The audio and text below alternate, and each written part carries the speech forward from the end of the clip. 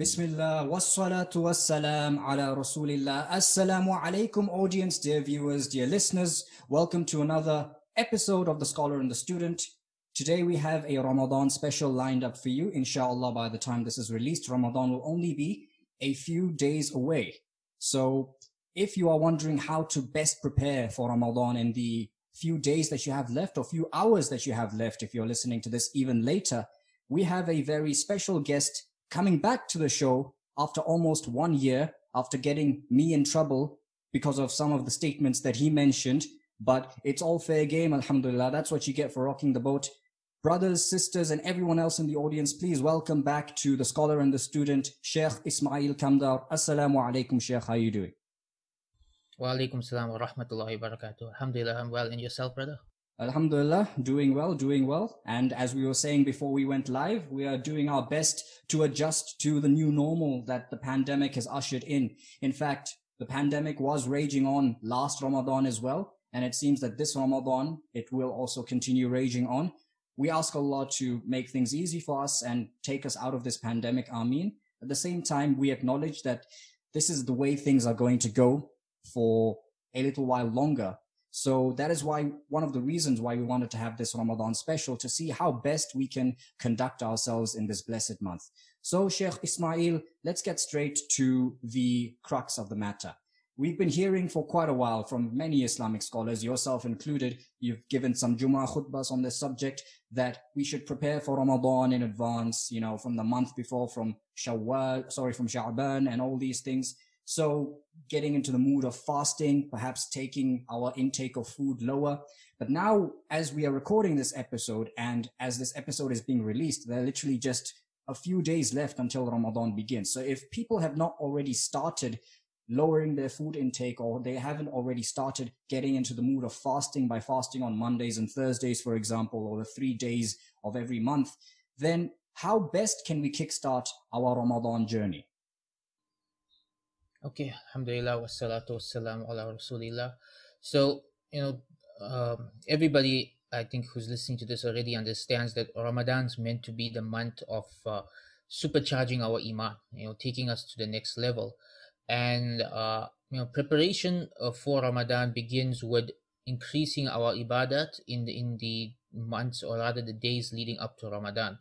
Now, as for someone who's starting a bit late, like just a few days before Ramadan begins, what can you do? Well, there's still quite a bit you can do. Number one is make your goals, right? Decide what you're going to focus on this Ramadan. So this is something I do every year.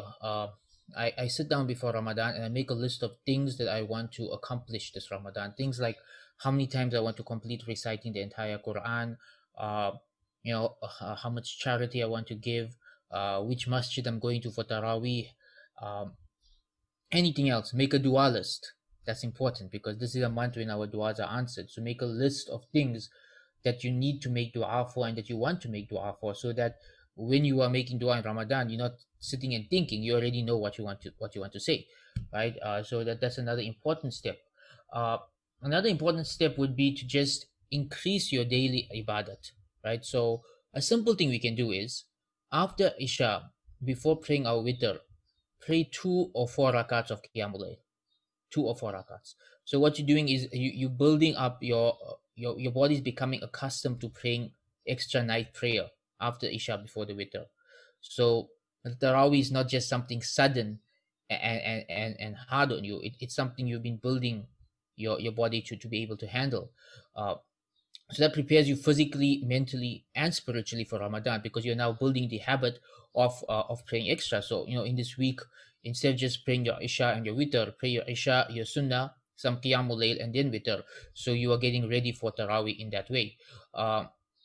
Another thing that you can do is start figuring out who you're going to give charity to, how you're going to handle your charity in Ramadan, because this is the aspect of Ramadan that many people forget. It's meant to be the month of sadaqah.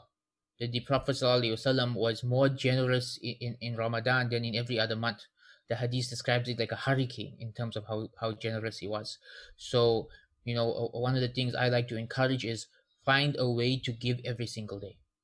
For every single night of Ramadan, give something. So if you've got just 3,000 for giving away, just give 100 a day instead of giving all of it in one day. so that every day of Ramadan you're getting the reward of giving charity. So you need to work that out. How much do I have to give? How much can I afford to give? Who am I going to give it to? What channels I'm going to use? You don't have to be scrambling last minute to look for that. It's one of those things that you can plan. Uh, Other ways that you can benefit, which lecture series I'm going to listen to. That's a new thing in our times. We have these YouTube Ramadan lecture series, which are, alhamdulillah, very beneficial. So deciding which one you're going to follow, so that and what time you're going to listen to it, that's also something that you could add to your daily schedule. So yeah, those are a few things that we could do in the upcoming days to prepare ourselves spiritually for the blessed month of Ramadan. MashaAllah, that's very profound. And when it comes to charity in particular, I'm sure since you do a lot of work with these institutes such as Yaqeen, you might, and maybe some of our audience might have heard of this platform called Launch Good. I believe that's what it's called. And it's got this interesting system where you can automate your charity being given to whichever charity. I'm sure they have a list of options over there. And whether it's all the nights of Ramadan or the last 10 nights of Ramadan, you choose your pick. You can automate that every night I'm going to give maybe $1 or $3, whatever it is. So I think that's an interesting and very convenient way for some of the audience members to actually engage in giving charity. And you mentioned about completing the Quran and all these other things which we do, and we'll get to Taraweeh as well. I would like you to demystify Taraweeh, because many of us growing up, we've kind of taken Taraweeh to be this, if it's not 20 rakats, then it's as good as not reading Taraweeh and things like that. But before we get to that, when it comes to recitation of the Quran, I interact with some people and they tell me that, oh, this Ramadan, we intend to make a khatam, we intend to complete the Quran 3 times. I'm like, okay, mashallah, but I also know for a fact, and I'm not casting aspersions because they will tell me this themselves, that after Ramadan, they will probably never open the Quran like ever until next year Ramadan, inshallah, if Allah gives us life. So my approach to this, and I'm not saying I'm better than anyone or it's right or wrong. What I do is that this happened last year as well. I could not manage to complete the reading of the Quran, but what I did is that I gave priority to memorizing the Quran. And when you're memorizing it, it does take more time than you just reading through one juz, blazing through it and so on and so forth. So what I personally prefer to do is I read like a quarter of a juz, like as devotional reading. And then the rest of the time I have in the morning, whether it's an hour or half an hour before I go to work, I try to devote that to memorizing the Quran. So do you think that this is something that is feasible? Would you recommend it to others? And over and above that, would you recommend others to have more of a personalized plan as opposed to the general, I'm going to complete the Quran reading twice or thrice in this month and then be burnt out after the month ends? Okay, well, firstly, it is the practice of the Salaf to increase their Quran recitation in Ramadan, right? Any of the pious predecessors whose lives that you read, they all had this practice that in Ramadan they would recite the Quran as many times as possible. So that's something that's there. That's part of our legacy. It's a good thing, but it's not meant to be just a recitation for the sake of recitation. The verse in the Quran that mentions the word Ramadan, it's only mentioned once in the Quran, talks about the Quran. Right? So in Surah Baqarah, chapter number 2, verse 185, Allah subhanahu wa ta'ala says, Shahru Ramadan alladhi unzila fihi al-Quran, that the month of Ramadan in which the Quran was revealed, hudal linnas, as guidance for mankind. So right there, Allah subhanahu wa ta'ala is telling us the month of Ramadan is when the Quran was revealed as a guidance for mankind. So Ramadan's meant to be about the Quran, and that's meant to be a means of guidance for us. So if our recitation of the Quran in Ramadan is not increasing us in guidance, it's not making the Quran the means of guidance in our lives, then there is something wrong in how we are reciting the Quran.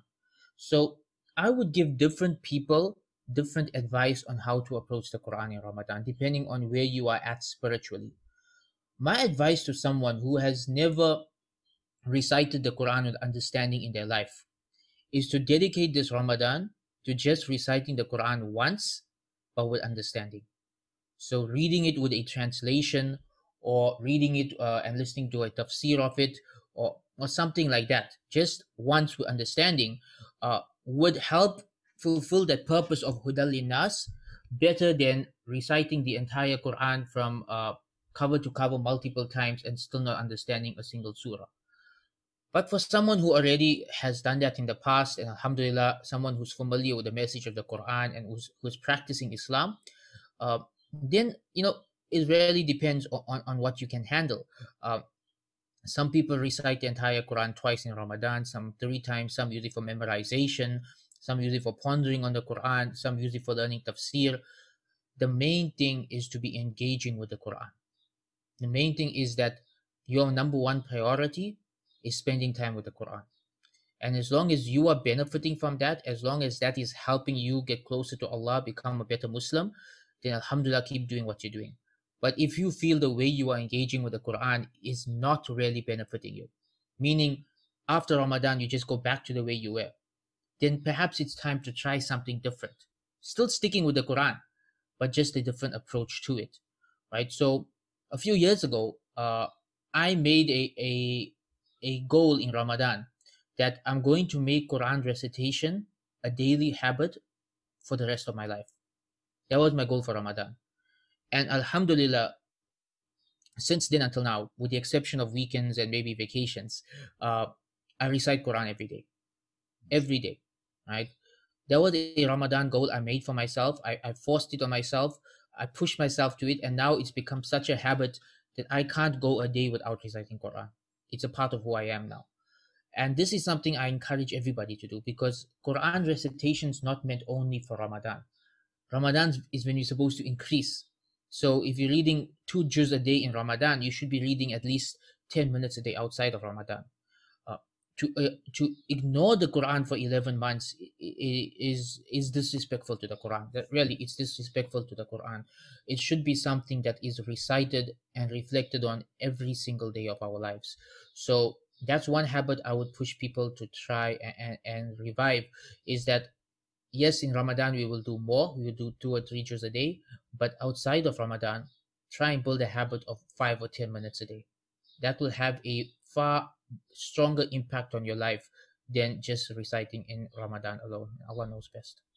MashaAllah, very insightful and very concise, to the point advice on how we can build a relationship with the Quran.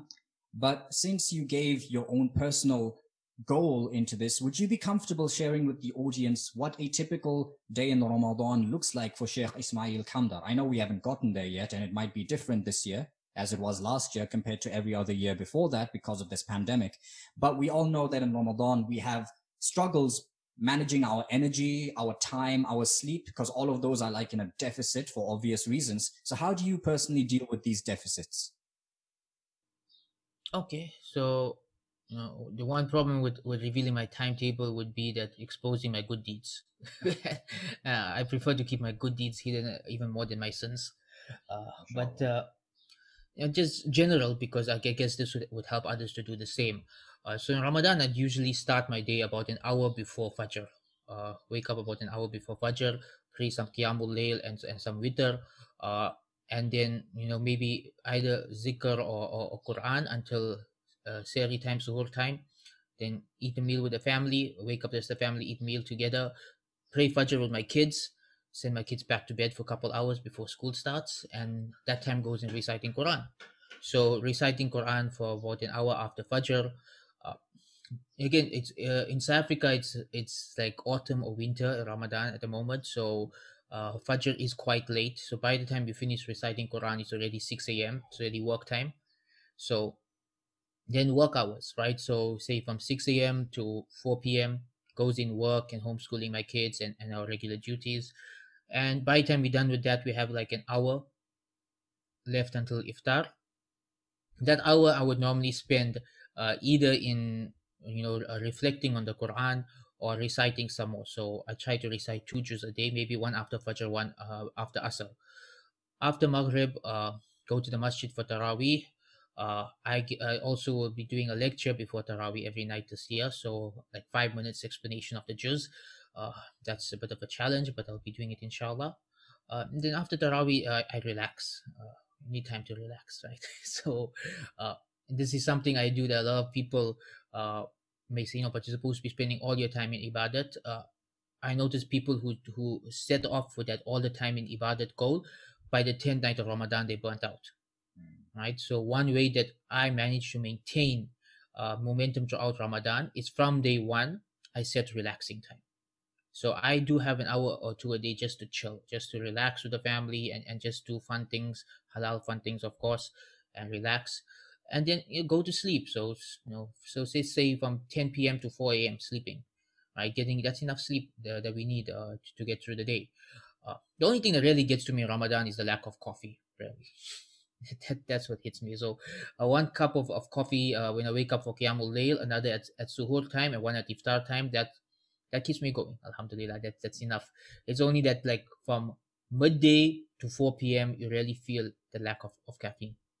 Really. And well, I thought I was a coffee connoisseur, but I rarely go like 1 cup in the morning. If I do more than that, that's really rare for me. But mashallah, I've been seeing that this is a trend. Even Sheikh Umar Sulaiman, he always mentions that every year in the lead up to Ramadan, he also weans himself off of coffee. I don't know if this will be beneficial for you, Sheikh, but personally, I drink bulletproof coffee. Have you heard of that?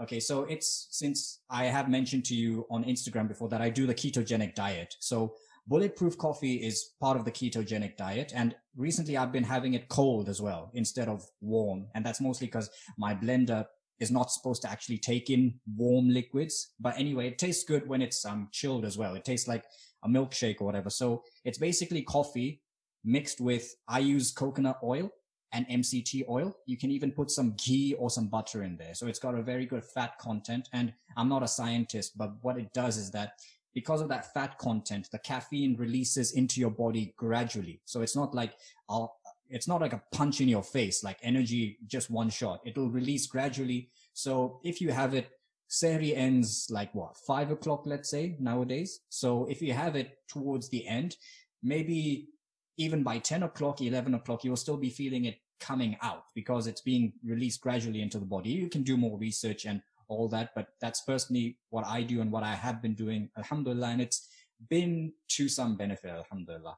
But once again, honing in on you, Sheikh, we know that you are an author and you've written a couple of books on a variety of subjects. In fact, you just finished did you finish publishing or writing one just recently? I finished writing 2 books recently. One's going to be released by Yaqeen Institute in Ramadan, and another one I'll be self-publishing in May or June, inshallah. Inshallah. May Allah put blessing into that. But I wanted to say that besides reading the Quran, many of us have got other reading lists during the month of Ramadan. So basically, I'm allowing you to do some self-promotion on this podcast over here. Tell us about the books that you've published. They're on various different subjects, such as the life of Umar bin Abdul Aziz. I think that's the one I bought recently on my Kindle at the back there. So I'll get to it, inshallah. And others like getting the barakah, getting blessings, and so on and so forth. Tell us about your books and where we can find them. So as as listeners of this podcast, as people who watch my podcast, they can also go and order it on their Kindle or their laptop. So they also have something else to read during the month of Ramadan. And if you have any other recommendations of books that you have not written yourself, do let us know about that. Sure, inshallah. Okay, so alhamdulillah, I've written over a dozen books, alhamdulillah, and my goal in life is hopefully to write at least 100 books before we leave this world, because for me books are a source of sawab jariyah. That's really the main reason we write them, so that we can continue receiving good deeds long after we die. So may Allah accept that from us. The books I've written thus far, there's one which I promote every year, Ramadan time, because it was written in Ramadan for Ramadan, and that's Themes of the Quran. Right, so Themes of the Quran is available. This is the South African edition. There's different covers in different parts of the world. All of my books are available in ebook format from my website, islamicselfhelp.com, also from Gumroad and Payhip. These are ebook stores where you can buy my ebooks. All of my ebooks are available there, whichever ones I hold copyright over. And yeah, they're available for like $5, $10. Those asking why it's not free, because I am a self-published author and I need to pay for my coffee as well, right? So whatever money you send me, alhamdulillah, I make dua for everybody who buys from me. I'm grateful for that, right? they're also available via Amazon. So from Amazon, you could get the Kindle edition or the paperback edition. And what I've also done is I've set up distribution channels across the world, or I'm still working on that. So right now, I have a South African publisher who's doing local prints on my book. I have someone in Bangladesh doing the same in India. I'm working on that for Kuala Lumpur, for Malaysia at the moment, setting up a partnership there with the local publishing house. I'm also trying to get it into Saudi and UAE at the moment. So my goal is in every country to have a independent distribution channel just for that country. But right now, the main way to get it anywhere in the world is Amazon or the ebook from my website. So, I've written a book on time management, on self-confidence, on Umar bin Abdul Aziz, and the one that I really promote this time of the year is themes of the Quran. So this book, basically, I summarize the theme of each juz of the Quran in about 2 to 5 pages. So you just have to read 2 or 5 pages a day for all of Ramadan, and you get a summarized tafsir of the entire Quran. And I wrote it during the month of Ramadan a few years ago. So like every day I just wrote those 2 to 5 pages. And Alhamdulillah, every year in Ramadan, hundreds of people buy it, and I get a lot of messages from people telling me how much they benefited from it. In fact, just last week, somebody ordered 20 copies and I had to go drop it off by their house for distribution. Wow. So Alhamdulillah, this books, people are benefiting from it. May Allah accept it from us. It's unique in that it's a thematic tafsir. I don't know if you know what thematic tafsir is. It's one of the more newer styles of tafsir. Okay, so is that when you take a theme from a certain surah, for example, and then explain on that, or is it something similar? Yeah, so basically, my approach is I look at the juz from a bird's eye view. Like, what's the main theme that keeps reoccurring in this juz, right? So like, for example, I explained let's look at one here. So for example, juz 5, which covers Surah An-Nisa, I put for the theme society. So it talks about caring for the orphans, caring for the widows, marriage, dealing with non-Muslims, dealing with inheritance, dealing with polygamy. So what's the theme? The theme is society and societal law. And so I explain all of that, in the book, like how all of it comes together for one overarching theme. So this is this is actually a new approach to tafsir that became popular in the past 100 years, and it's one that I'm very fascinated with. It's really a very interesting approach. It actually came about as a response to the Orientalists, right? That the Orientalists were saying the Quran is incoherent, it's just randomly talking about different topics one after the other, there's no themes, there's no structure. So in response to them, ulama started writing tafsir showing how coherent the Quran actually is. They hold on, the further you zoom out, the more you're able to see the links between every verse and every surah, and the deeper you dive into it, the more themes you discover, the more coherence you discover. So I find this approach very fascinating. So this was my attempt at it. There are much better attempts out there. There's Muhammad al-Ghazali's book on thematic tafsir. There's the best ones are in Urdu, unfortunately, not in English. Can't remember the author's name. Just slipped out of my mind right now. But really, it's called the Dabur Quran. It's a really, really brilliant thematic tafsir, but it's written in Urdu. It hasn't been translated into English yet. But again, it's a new field, so there isn't that much available in it yet. But really, that's the main book I'll promote. Like, if you want to read one of my books this Ramadan, Themes of the Quran. If you want more, I have currently on sale on my website my ebook bundle. That's 10 of my books, including this one, in ebook format for $30. So that's 10 ebooks for $30. That's best value for money you can get. You'll get my time management book, my self-confidence book, my Quran ebook, and about 7 others as well. So yeah, that's something that I'm promoting at the moment. Also, just keep your eye on the Yaqeen Institute website, because within a week they will announce a new free ebook by me for Ramadan. That's very relevant to Ramadan, inshallah. So when that hits the market, you can download that for free from Yaqeen Institute, inshallah. MashaAllah. So you heard it here, folks. We'll be sure to keep those links down in the description, inshallah. Links to Sheikh Ismail's books, as well as this new free one that will be coming out this Ramadan, inshallah. Just as a little tangential note, Sheikh, what about doing some readings which are not inherently religious? So, for example, people might have a few fiction books on their shelves that they want to use to get into that habit of reading, because they have not developed the habit of reading. So now Ramadan has come. Yes, you will read the Quran, you will read all the books that you've mentioned, but to get into the habit even more, you might have to start with something more enjoyable. So would you recommend that they should start this in the month of Ramadan as well? Well, I actually wouldn't, because there's the story that Imam Malik, in the month of Ramadan, he would close his Muwatta and all the other hadith books and only sit to the Quran. And the saying amongst the Salaf is, in this month, the Quran and nothing else. That's like they're saying. Now, of course, people are different levels of their iman and different levels of this journey. What I would recommend is, if you're going to be reading fiction to get into the habit of reading, do that outside of Ramadan, so that by the time Ramadan comes around, you are in the habit of reading. Because in Ramadan, you really want to focus on the Quran. And that's why even the books I promote for Ramadan are explanations of the Quran, tafsir of the Quran. It's all about the Quran. Ramadan is the month of the Quran, and you want that to be the primary focus of your heart. I personally believe that Ramadan's a time for being the best version of ourselves. Some people, they look at this as like a type of hypocrisy. They're like, oh, you're so pious in Ramadan, but outside Ramadan, you're not like that. It's not hypocrisy. Ramadan has that effect on us. It supercharges our iman.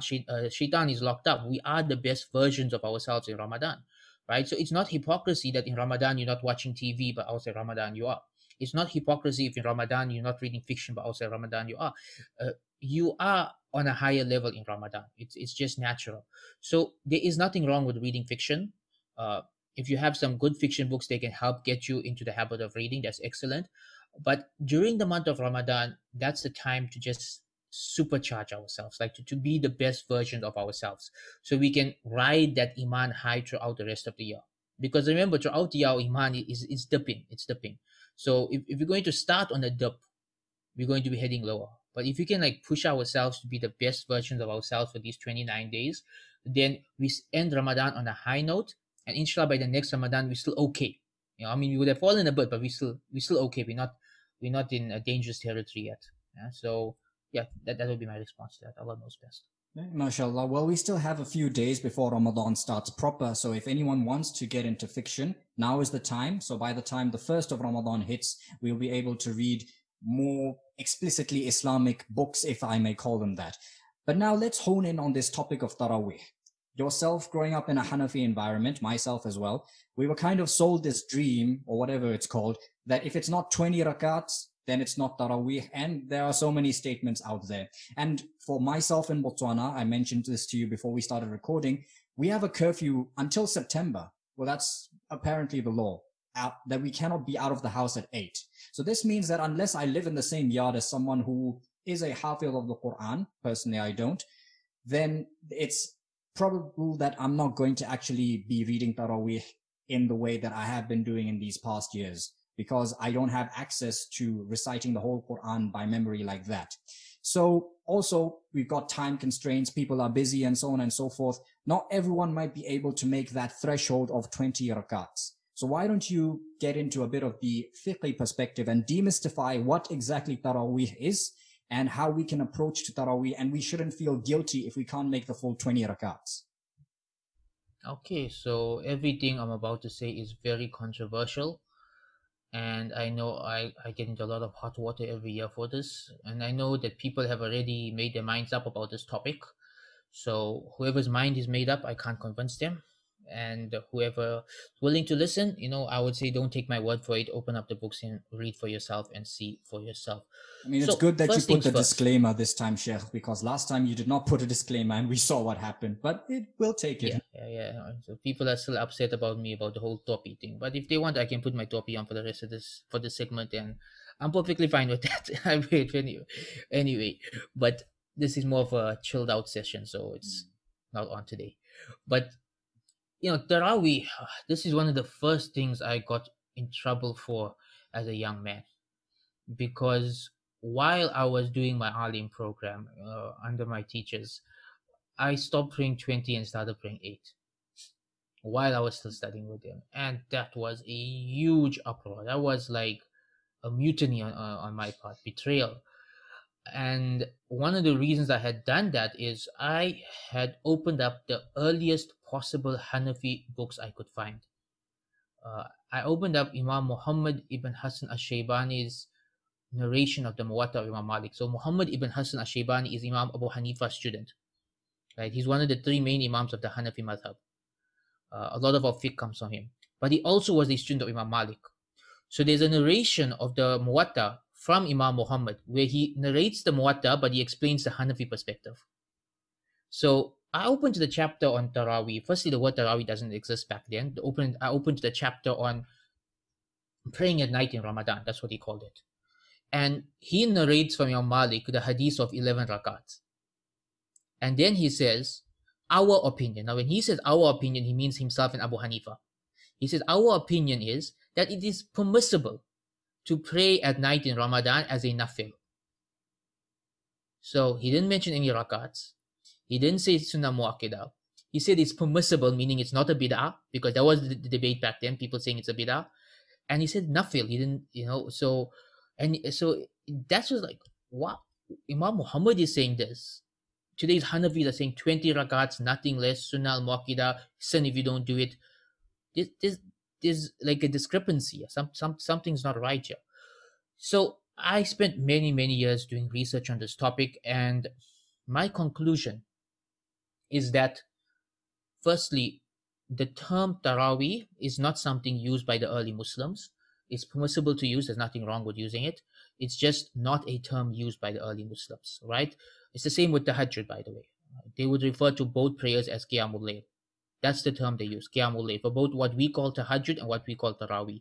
So they did not regard it as two separate salahs. In the time of Rasulullah sallallahu alaihi wasallam, he only prayed in Jamaat 3 times in Ramadan. And when they asked him why he's not praying in Jamaat, he said, I don't want it to become an obligation upon you. Meaning what? Meaning it's nothing, right? And this is the part that I get upset with, is that those ulama who are like forcing it on people and telling them you are sinful if you don't do it, whatever terminology they're using, the fact that you are forcing people to do it and saying they're sinful if they don't goes directly against the wishes of Rasulullah sallallahu alaihi wasallam.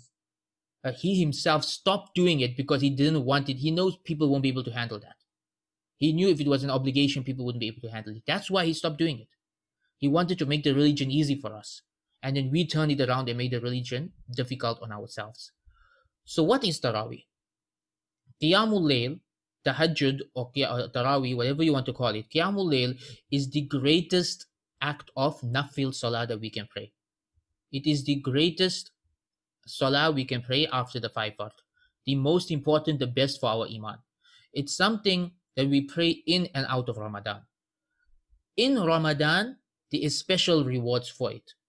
Right? The Prophet ﷺ said, whoever prays the nights of Ramadan with iman and seeking Allah's reward, all of their past sins are forgiven. That's a huge reward. Right? Notice he doesn't mention any number of rakats. He simply says whoever spends the night in prayer. Now, when you go back to early Islam, you see 3 things. Number 1, they don't distinguish between Qiyamul Layl, Tahajjud and Taraweeh. They treat all 3 as the same. You see this with Sahih al-Bukhari, you see this with the Muwatta of Imam Malik, any early Islam, right? Number 2, they treat it as a nafil salah, not as a sunnah al-mu'akkidah. The term sunnah al-mu'akkidah was invented many centuries later, but for early Islam, it was considered nafil. Number 3, they don't mention a specific number of rakah. So in the past 50 years, we've had this huge debate, 8 or 20, 8 or 20, right? Between the Salafis and the Deobandis, 8 or 20, 8 or 20. I would say both sides are wrong. It's whatever you want, whatever you can pray. Whatever you can pray, iman or wahtisab, with iman and with sincerity, that is your qiyamul layl. Like for someone who is not used to praying, and they're just praying 2 or 4 rakats after Isha with sincerity for the sake of Allah, Allah will accept that from them. Right? So if you are in the habit of praying 20 rakats of Taraweeh, mashallah, keep it up. Don't stop. That is an excellent habit. But if you're a young man who's not even praying 5 times a day, use this Ramadan to get in the habit of praying 5 times a day. Because the 5 daily salah is the second pillar of Islam. And Taraweeh is a nafil. Establishing the second pillar of Islam is more important than praying a nafil salah. And this is what our community doesn't get. That there are people who will force young people to pray 20 rakats of Taraweeh, and the same young person is not praying Fajr, Zuhur, Asr, or Maghrib. What's the point? What's the point? We mix up our priorities, right? So if we go to the history of Taraweeh, the time of the Prophet, He would pray by himself with his family. Only on 3 nights he prayed with the community. Time of Abu Bakr, the same.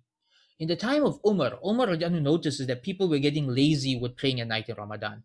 So he started this thing that people would pray behind an imam in the haram after Isha. But he wouldn't do it himself. This is the point people must have. He actually never joined that Jamaat.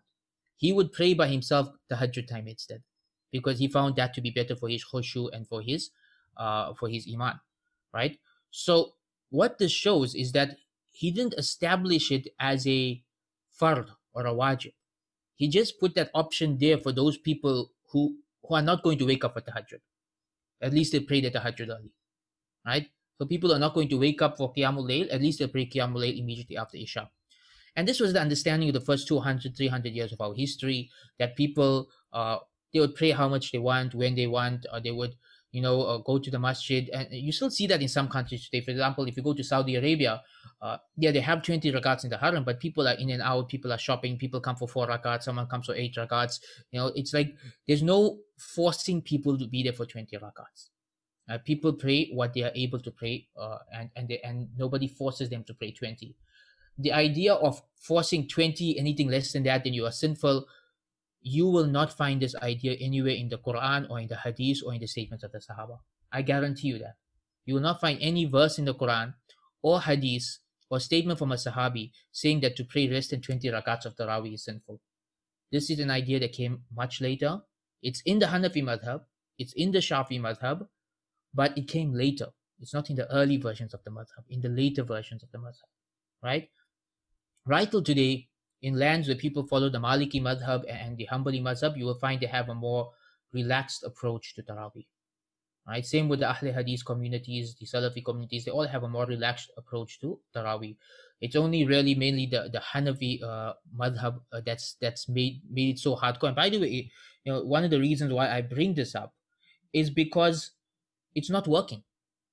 Right? With this generation, this enforcing Tarawih on young people is just not working, because I don't know what it's like there, but here in South Africa, if you go to those masjids where they force young people to pray 20 rakats, you step outside the masjid, 90% of the young people are smoking and hanging out with their friends or going to coffee shops. Their parents think they're at the masjid, they're not at the masjid, right? It's not working. So instead of just forcing a child to pray 20 rakats or you're going to slap him, why not actually work on their iman? Why not actually work on developing their relationship with Allah subhanahu wa ta'ala? Work on the 5 daily salah, work on their fasting, work on the fara'id, work on that which is obligatory, instead of just telling them, go to the masjid and don't come back until witr is over. It's not working, and it's not the way of Rasulullah sallallahu alaihi wasallam. He didn't tell the young people to be in the masjid after Isha for 20 rakats. That's not something Rasulullah sallallahu alaihi wasallam ever did, right? He treated each person according to their level, and expected people to pray, according to whatever level they're at, And so we have to rethink this. I really believe that the way we approach Tarawih in our communities, it's firstly, it goes against the wishes of Rasulullah sallallahu alaihi wasallam when he said, I don't want it to be an obligation upon you. It goes against the sunnah of Rasulullah sallallahu alaihi wasallam in that he never forced it on people or forced a specific number of rak'ah on people, and it doesn't work. It doesn't work. I mean, it works for some people, but not for everyone. So again, if you are someone who is praying 20 rakats Tarawih and it's benefiting you, and you get your iman boost from that, and it brings you closer to Allah, don't stop. That is a great deed. That is a good deed. That's 20 rakats of nafil, all of which will count on your favor on the Day of Judgment. Just do it. There's nothing wrong with it. But if you are someone who is struggling to pray salah, use Ramadan to focus on your 5 daily salah instead. Get in the habit at least of praying 5 times a day, because that's more important. Praying 5 times a day for the rest of your life is more important than praying Tarawih in Ramadan. I don't know why that should be a controversial statement. It shouldn't be a controversial statement at all. It's just a matter of priorities. Unfortunately, people treat Tarawih as if it's more important than Isha. And if you don't believe me, look at the amount of people in the masjid for Isha and the amount of people in the masjid for Tarawih, and you realize how messed up our priorities have become. Yeah, no, mashallah, you put it so beautifully and went through all the evidences. So I think if anyone wants to take issue, then they can go to the classical books and sort this out that way, alhamdulillah. But now also on the topic of Taraweeh and individual worship, I'm contemplating this scenario, there are plenty of our brothers and sisters who, okay, in terms of our sisters, maybe they are experiencing their periods during Ramadan. Maybe they are pregnant. So this means that they cannot pray like the rest of us. They cannot touch the Quran, or perhaps one of our brothers is not terminally ill, but he's got an illness that prevents him from fasting. So for these people who have legitimate reasons for not praying and for not fasting, how can they make the best of this blessed month of Ramadan? Okay, so if you cannot pray or fast in Ramadan for whatever reasons, there are a lot of other things you can do, right? So starting number one with charity. Of course, we do know that for those who have chronic sicknesses or old age, automatically charity takes the place of fasting in the form of fidya, right? But even if you're not doing that, on a daily basis, maybe preparing iftar for the community and distributing iftar amongst the poor. That's a great act of worship that's from the sunnah, right? Zikr, remembering Allah, listening to tafsir, listening to Quran. I mean, if you can't recite Quran because you are on your monthly cycle, listen to Quranic recitation. So in my community, one of the habits that sisters would have is to watch the Tarawih from Makkah, watch it live on YouTube and listen to the Imam's recitation and follow the subtitles. They have the translation in subtitles, so that's a very powerful Iman boost. You're listening to the Imam of Makkah or Medina reciting and you're reading the translation. It's a powerful way to spend your evenings if you can't pray Tarawih yourself, right? Dua. There's no conditions for dua. Spend your Qiyamul Layl time in dua. Remember, in Ramadan, your duas are answered at Qiyamul Layl time, at Suhoor time, at Iftar time. So, and there is no condition for dua. Like whether you are on your monthly cycle, or you are sick, or you are in old age, or you are pregnant, or whatever it is, your duas are still going to be answered. So if nothing else, increase in your dua time, right? While the rest of us are praying Taraweeh, you can sit and make more dua and get even more duas answered than the rest of us, right? So dua, zikr, studying the deen, listening to Quran, reading Islamic books, and giving charity, feeding the poor, distributing iftar, distributing suhoor. All of these are things that we can do regardless of what state we are in, and they will all help us to boost our iman and take our Ramadan to the next level, inshallah. Inshallah. And speaking of dua, have you heard of a course called Visionaire, Sheikh? Yes, I've heard about it, yeah. Okay, have you ever been on it and taken it? No, I haven't been on it, not yet, no. Okay, well, I'm not sponsored for this audience, by the way, but one of the best uses of Ramadan that I can recommend to anyone is actually, maybe Sheikh, you can also consider this. I know you're very busy this Ramadan, but the type of things that you learn in the course of Visionaire, it's not a simple how to make dua course. I can attest to the fact I've been taking Visionaire since 2016 or 2017, and it has helped me take my duas literally to the next level. In fact, the fact that I am interviewing Sheikh Ismail Kamdar on my podcast here in Botswana is one of those dreams come true, and it was all by means of dua. To think that someone whom I just I saw once upon a time on Mad Mamluks, because I used to listen to a lot of podcasts, particularly Mad Mamluks, and then I see Sheikh Ismail from my neighboring country of South Africa, and then now twice that I've had him on my own show. This was once upon a time nothing but a dream, but that dream came true because of Visionaire. And remember, when it comes to dua, in the last 10 nights of Ramadan, one of those nights is going to be Laylatul Qadr. And if we make dua on Laylatul Qadr, then it's practically guaranteed acceptance. So, okay, we'll come to this now. So what I'm saying is that I'll leave a link down below for anyone who is interested in signing up for Visionaire. Inshallah, if you take my word for it, then you'll definitely experience the iman boost of a lifetime, inshallah. Now then, coming to Laylatul Qadr, Sheikh, how do we change our approach or tailor it compared to what we've been doing throughout Ramadan? What extra things do you recommend we do on Laylatul Qadr? Or how do we approach Laylatul Qadr to begin with, since it's not fixed that this is the night of Laylatul Qadr? Okay, so for me, the best approach is to treat all of the last 10 nights as if it is Laylatul Qadr. Some people have this approach of looking for the signs. And only when they see certain signs, then they go full in. And then for the rest of the month, they do nothing because they say, I feel like I caught it already, right? So this used to happen to me when I was younger, like on the 21st night or 23rd night, you'll see some of the signs and you're like, I think I caught Laylatul Qadr already. For the rest of the month, I can take it easy. So a better approach is every single night, just tell yourself, tonight could be Laylatul Qadr, so I'm just going to worship Allah as if it is Laylatul Qadr. And inshallah, you'll get the reward either way, because innamal amalu binniyah, right? Your intentions according to your actions. I believe one of the wisdoms behind why Allah kept Laylatul Qadr hidden from us is that we spend all 10 nights in the worship of Allah. And why I'm saying 10 nights, not just the odd nights, is because how often do we mess up our calculations and end up starting Ramadan one day early, one day late? So it could be that the odd night is opposite to what we're looking at, right? That we got our calculations wrong. And again, Allah will accept that from us because it's all ijtihad, and time is in many ways constructed by us, right? I mean, our calendars are changing all the time. This is something humans made up. January, February, March, all of these things. But Allah accepts it from us based on our ijtihad. So if people have tried their best and a community have decided Ramadan starts on a certain day and another community decides Ramadan started the next day, Allah will accept from both. And the deed are valid for both. But just to be extra careful, every year the odd nights fall on opposite nights in different parts of the world. So the 21st night in South Africa might be the 22nd night in Saudi Arabia, right? So just to catch it all, treat all 10 nights like they are special. And so once you hit the 20th of Ramadan, you just go into Superman mode, like be the absolute best version of yourself for the next 10 days, because this is the 10 most important nights of the year. If you catch this, it will carry you through the rest of the year.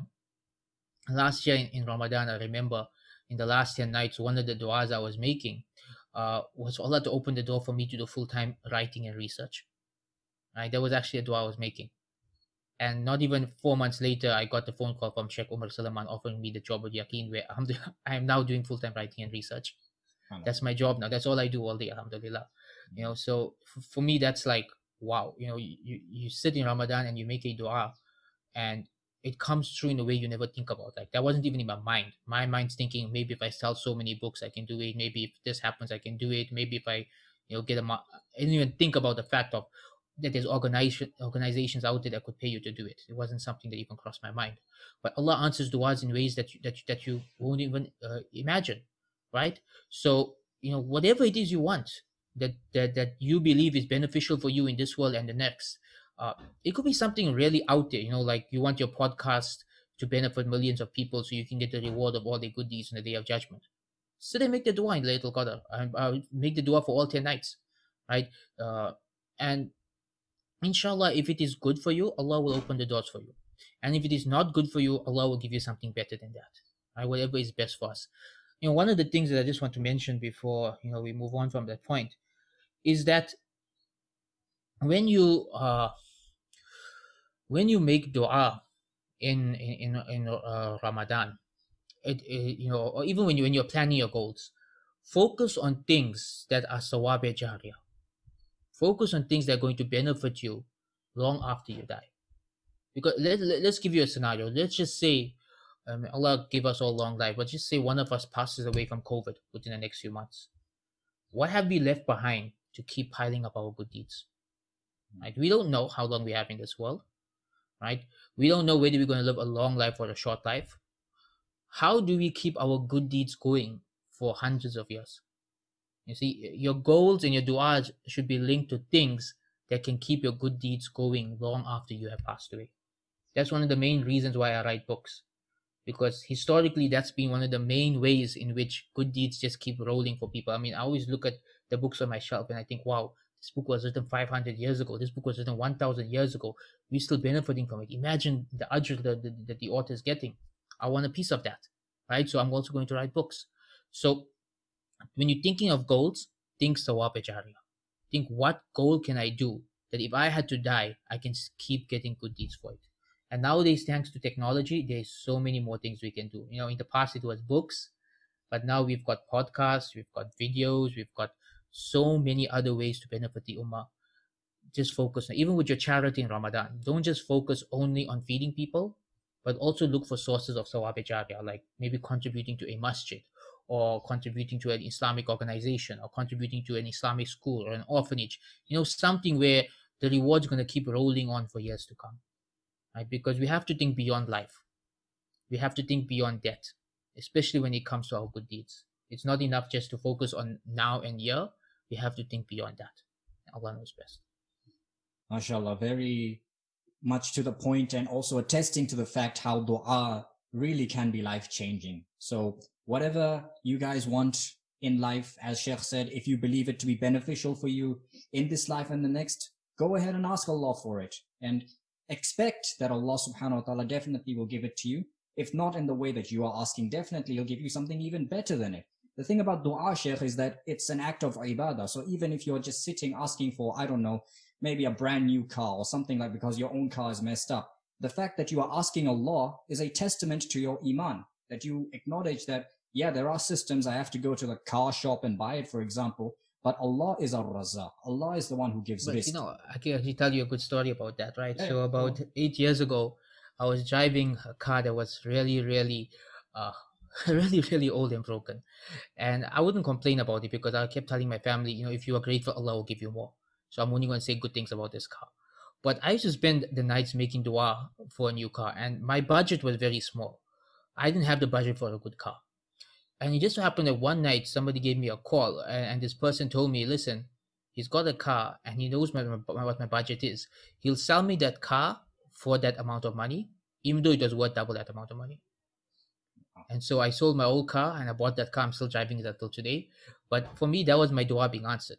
That he literally sold it for exactly the amount of money I had saved up to buy a car, even though when I took it for evaluation with the insurance, it was worth double that amount. Subhanallah. Qadarullah, your du'as are answered in ways you never imagined. And you don't have to go to a car shop. Subhanallah. So I usually don't use the word miracles, but maybe that word is very apt to describing the situations that we've been talking about, alhamdulillah. Anyway, coming back to Ramadan, Sheikh, we know that this year and last year as well, but let's look forward. The pandemic has changed the way we interact and so on and so forth. So for many people, myself included, we're not going to be having a communal Ramadan. I'm the only Muslim in my yard, so I'll be praying on my own. Suhoor, iftar is all on me. I might have friends, but I need to be careful about when and how I see them because of the pandemic and so on and so forth. Mm-hmm. And this is a situation for many people out there in the globe. So how can we, first of all, perhaps experience that communal feeling of Ramadan this year? And over and above that, we don't know if we will be able to go home for Eid and travel to see our friends and family. So in those cases, how do we celebrate Eid in a communal manner? Because it makes sense to celebrate Eid with your family, with your friends, with your community. But that not for health reasons, for very good reasons, that's been restricted. How do we get around this? Well, I'm not really sure there is always a way to get around it. Sometimes Allah tests us with things and all we can do is have sabr and have rada bil qada, being pleased with what Allah has destined for us. Last year in Ramadan, I didn't get to have iftar with my mom or my grandparents at all. In fact, from the time the lockdown started until now, I only visited my grandparents once because health risk. They're both late 70s, early 80s. You don't want to mistakenly affect their health. So phone them every week, but only visit them once. My mom obviously much more often than that. But last year Ramadan, we were like at level 5 lockdown. The highest level of lockdown. We couldn't even visit family, couldn't go for Taraweeh or anything. So the way I look at it is, if your country is at that level lockdown during Ramadan, Allah wants you to engage in private worship. Just like Allah subhanahu wa ta'ala telling you, this Ramadan is between you and me. Right? Normally Ramadans with iftar parties and hanging out with your friends and going to the masjid. This Ramadan is just one-on-one, you and Allah. Think of it as a khalwa, as a private session with Allah. So flip it around, right? That, okay, we want to socialize in Ramadan, but we can't. Are we going to sit and mope and think, I can't be with my friends, I can't be with my family? Or are we going to see the good in it? The good in it is you can now worship Allah more. You don't have to be rushing home from an iftar party too full to go for Taraweeh. You don't have to be, one with any of that. It's just you and Allah. It's as if, the way I described it last year, it was as if Allah has forced us into itikaf for the entire month. Right? That we literally just us and Allah. So seeing the good in every situation. It's not always possible to get what we want in this world. So it may be for many people, they won't be able to see family this Ramadan. They won't be able to go for Taraweeh this Ramadan. They won't be able to be with their friends this Ramadan. We use that time to be with Allah instead and to ask Allah for what we want. Alhamdulillah, we live in the age of technology. We can still video call our family members. We can still do things like this. right? Can you imagine if we were going to Ramadan during the plague of Amwas or the Black Plague or something like that? We wouldn't see anybody or hear from anybody for months. And by the time you go to visit a family member, the news would have reached you that 100 family members have died and you didn't even know about it, right? Allah has blessed us with technology that has made this difficult situation manageable. So we thank Allah for that, and we use that in a way that's beneficial. And so we will speak to our family members or through video calls and things like that. If it is safe, we will visit. If not, we take this as our private time with Allah, and we engage in as much ibadah as possible. MashaAllah, MashaAllah. So excellent advice that we can all take on board. And my final, well, what looks to be my final question to you, Sheikh, inshallah, is that every year we see a considerable amount of people who are not Muslim fasting in Ramadan in solidarity with Muslims. In fact, my former principal, Mr. Kleinans, who's been on this podcast as well, I believe he was on the episode just before yours. I can't remember right now. He always used to make a point at school that when Ramadan started, he too would fast, and he wouldn't even drink water and stuff like that out of solidarity to Muslims. And this is happening all over the world. And many people come to Islam this way and so on and so forth. What is your advice to these people who are fasting in solidarity with Muslims, although it may not be out of belief that this is a command from God, but they are fasting regardless for whatever reason? What's your advice to these sorts of people? Okay, so a few months ago, I had like an open mosque event, and the people attending, they asked me, it was for non-Muslims, to come see what the mosque is about and what Islam's about. They asked me like, what to you is like one of the main proofs that Islam is the true religion. And I gave them a few things, du'as being answered, the fitrah, but one of the things I told them is experiencing Ramadan. That when you experience the barakah of Ramadan, the shaitan being locked up, the spirituality in the masjids, the spirituality of iftar time, of suhoor time, of tarawih, of reciting Quran, you end up with no doubts that this is the true religion. So I encourage non-Muslims that if you want to know more about Islam, if you want to see the effects of Islam, spend time with Muslims in Ramadan, right? Do what the Muslims are doing, spend time with them, experience that environment. Because the level of barakah and sakina, the level of blessings and peace and the level of absence of sin and desire for sin that exists during those 29 days is in of itself a proof that this is from Allah and this is the true religion. And I really believe that a lot of sincere non-Muslims, if they just have to experience that on some level, whether it's through attending iftar, or whether it's through spending some time with a Muslim friend, or whether it's through watching the Taraweeh on YouTube, or whether it's through fasting, just experiencing that will inshallah bring them closer to Islam and closer to realizing that this is the truth from Allah, and hopefully opening the door for them to accept it and experience the beauty of Islam for themselves. And I always say this, that accepting Islam is for oneself. It's something that it brings blessings into your life, peace into your life, purpose into your life, joy into your life. Nothing but goods comes out of embracing the truth. And so Ramadan is one of the best times to experience this. It's also one of the best times for dawah because shaitan's locked up. So you're just dealing with the person's nafs, not with the nafs plus shaitan. So it's a great time for dawah. It's a great time for showing people our religion. And yeah, I really encourage them to keep trying, and at the same time study the religion and spend time with Muslims. MashaAllah, we hope that will be of benefit to my very many followers who are non-Muslim. So alhamdulillah, Sheikh, we've covered a lot of topics. Do you have any parting words for our audience, Muslim, non-Muslim, as we're going into this blessed month of Ramadan? Yeah, make dua for me. Make dua for me, please. We all need duas. We all have our mistakes and our sins and our weaknesses and our challenges in life. Life is a test, and each of us are facing different challenges. So please, if you benefited from anything I said, please make dua for me and for my family and for the work that we do, that Allah accepts it from us. My final bit of advice for Ramadan is to renew your intentions. Many of us, we fast automatically. We just do it culturally, or we just, do it like a robot. Do this every morning when you wake up for suhoor. In your heart, tell yourself, I am fasting today for Allah. Tell yourself, I'm doing this for Allah. So it becomes a purposeful, intenseful act of worship, right? That you are doing an act of worship with intention, with purpose for Allah. It's not just culture, it's not just ritual, it's not just robotic. That intention is there. And this intention will guide you throughout your day. It'll protect you from saying things that are displeasing to Allah. It'll protect you from wasting time.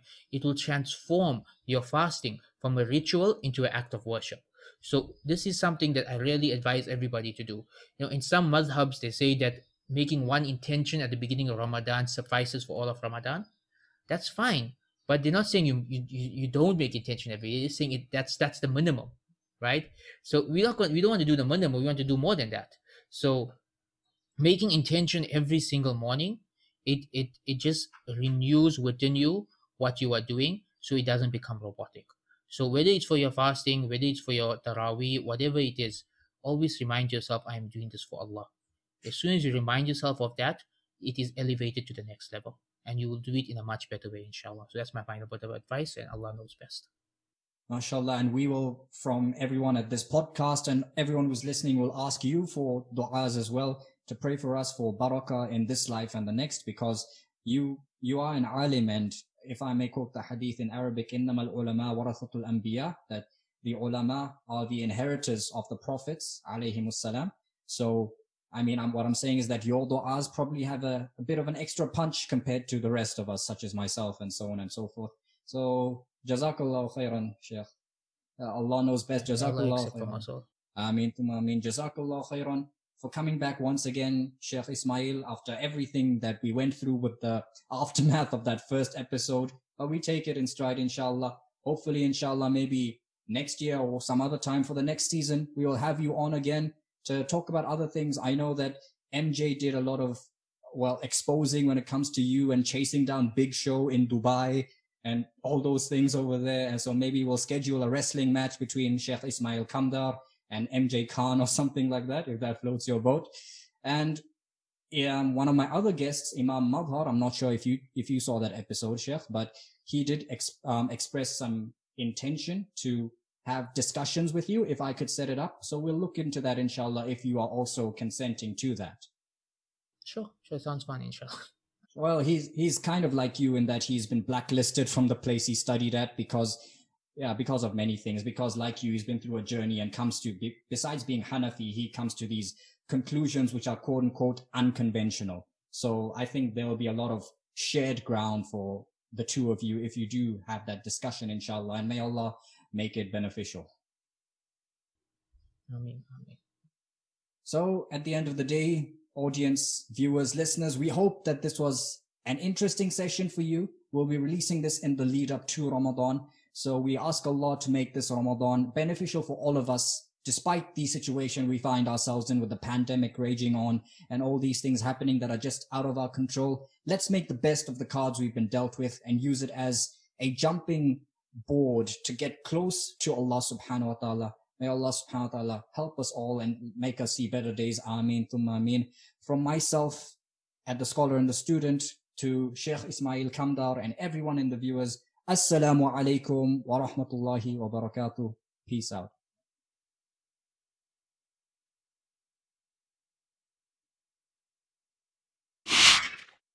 Well, you reached the end. Well done. I guess I'll give you a little bit of a prize by reminding you to like, share and subscribe to our relevant channels. Follow us on all our social media platforms.